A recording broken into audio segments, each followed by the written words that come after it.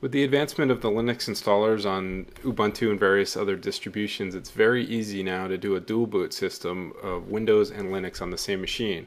The problem is, how do you access those files on the Linux partition from Windows?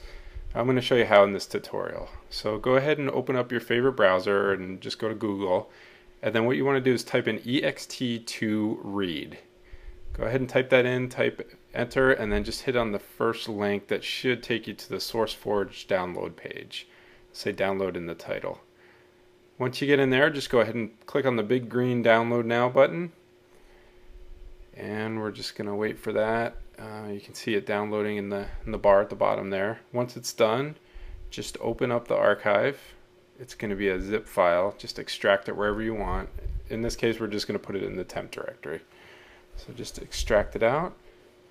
And then once you're in there, to run this, you need to right click on it and run as administrator if you're in Windows 7. You can't run this as a normal user. Instead of typing that, let's go into the properties, go to compatibility, and select to run the program as an administrator. That'll run it every time as the administrator, and you can just double click on it from now on. So click that box, click OK, and then double click on ext2explore. Once this loads up, it's going to go out and try to find your Linux partitions.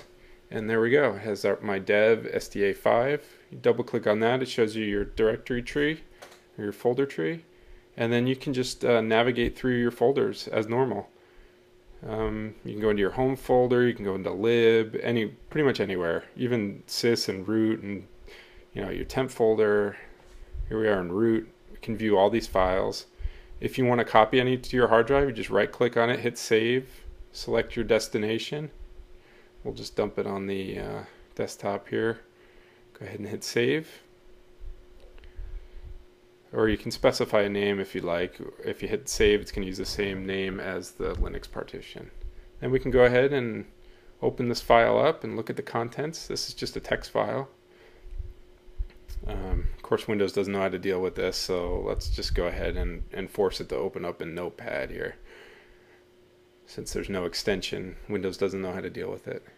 So we'll select Notepad, and there you go. That's the contents of the file. And that's about all there is to it. In a little while, we'll have another tutorial on how to access your Windows files from the Linux partition, but for right now, that's all there is to accessing your Linux files from the Windows partition. For more tutorials and reviews and just informational videos, please visit us at learnfilms.com and feel free to drop us any suggestions on videos. Thanks a lot.